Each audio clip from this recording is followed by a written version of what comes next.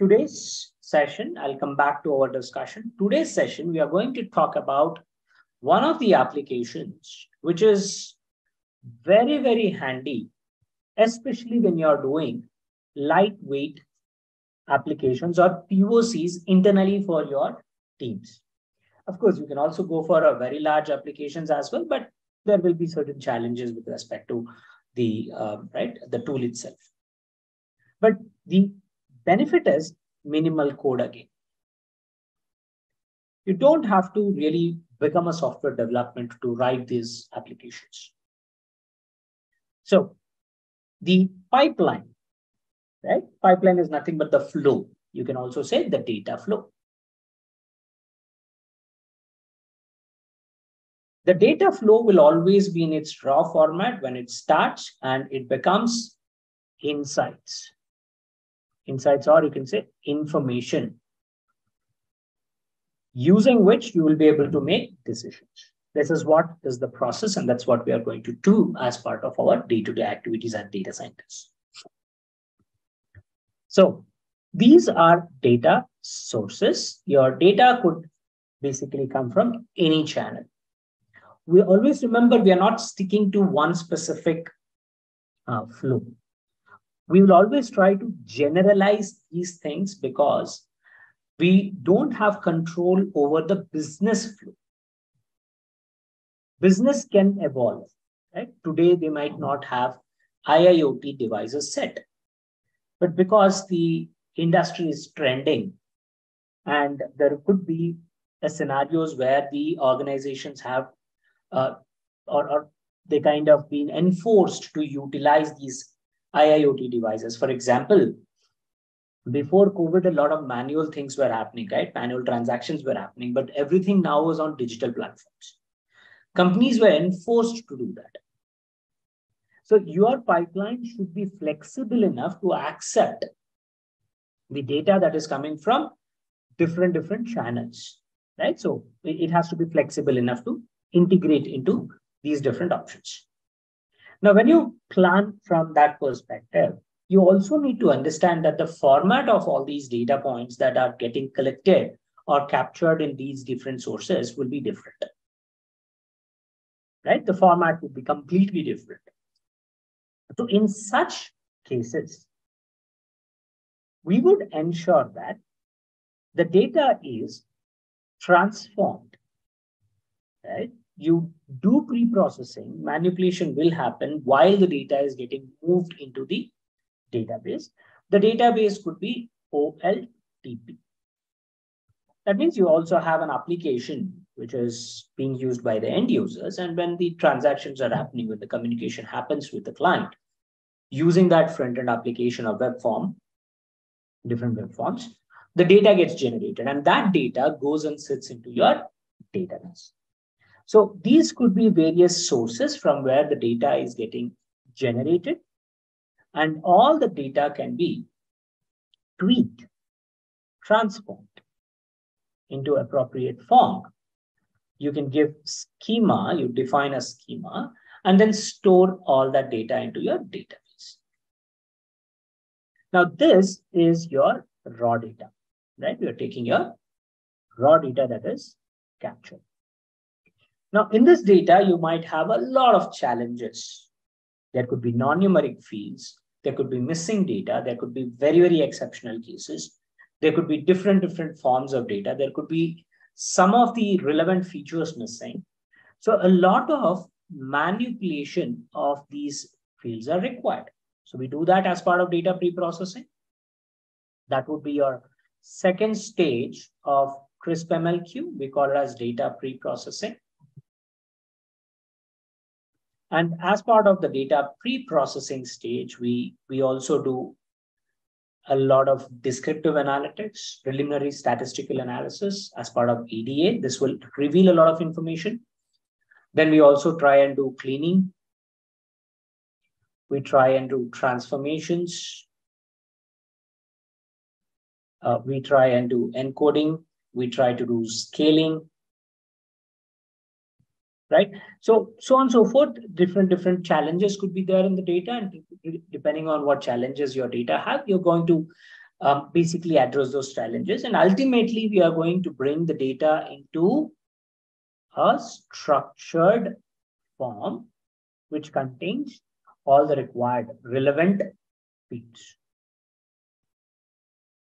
relevant data in structured form. In Python, I would like to add my personal point here. At a very, very high level, friends, this is what we do. In Python, we load the data to Python. We do a lot of manipulation. We call it as data preprocessing. And ultimately, what we are achieving here is, using all the libraries, we do that. Ultimately, we need to try and bring the data into data frame format. This is the high level objective of your data preprocessing stage. Raw data, load, convert that into data frame. Okay.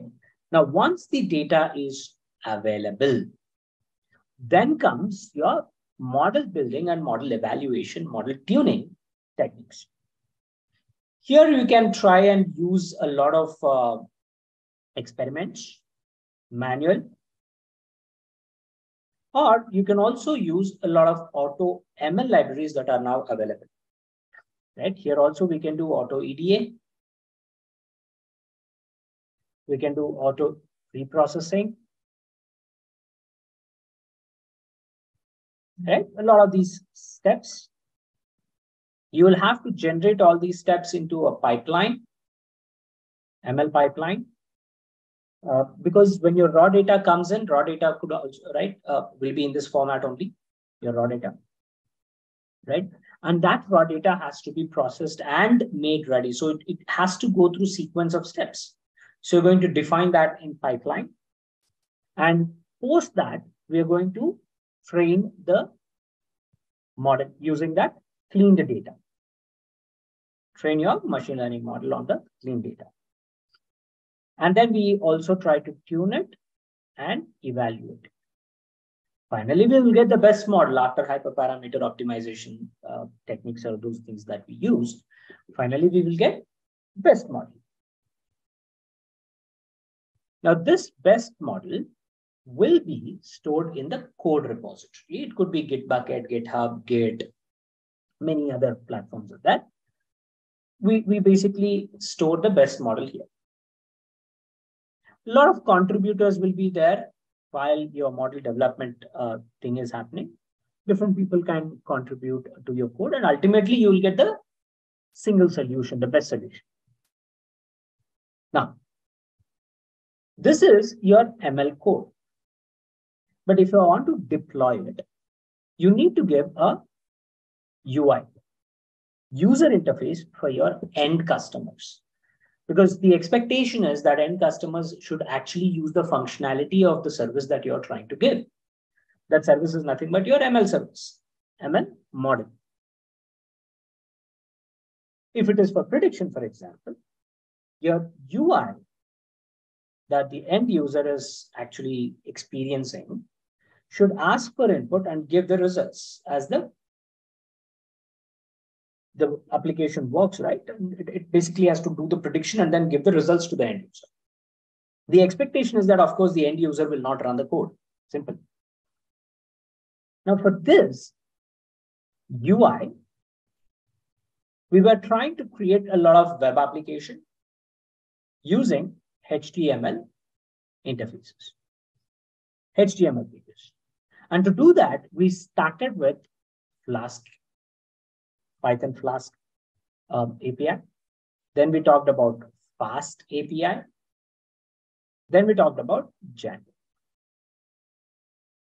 These three are the three popular web framework libraries which are available in Python. Popular friends.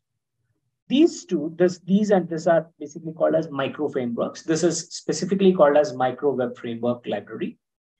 This is considered to be super fast, and this is full stack web framework. It basically allows you to do a lot of things. Yeah, but it becomes heavier. The overall solution becomes very heavy. Now we are going to talk about Streamlit. And this Streamlit is another library which allows us to develop the web applications with minimum code. In these applications, you probably will be required to write some coding, right? HTML codes and all that, because whatever here you're doing, right? So there are two components that you will basically have to develop.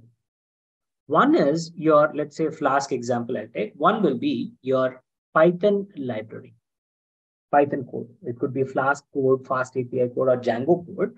You're going to develop your Python code. And these Python codes will be referring to HTML pages. So you're going to also require this HTML page.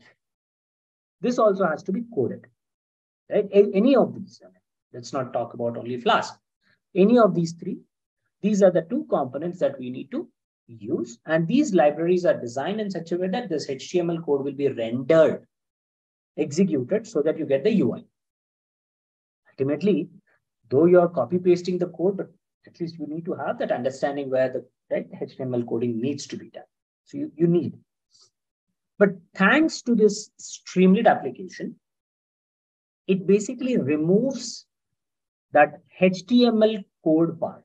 I don't need to write even a single line of HTML code. All I do is I'll write my Streamlit Python code. That's all.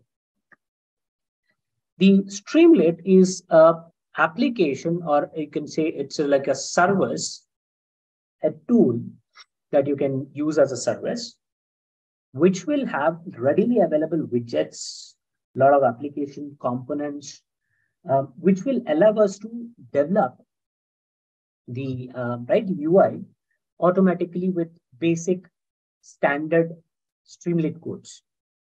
Okay, so we will try and understand that also. So this is about the application, friends, and as an end user, you will be able to access your UI, right? It could be on a local machine, or it could be a URL which can be used anywhere in the world as well. So this is the flow, friends.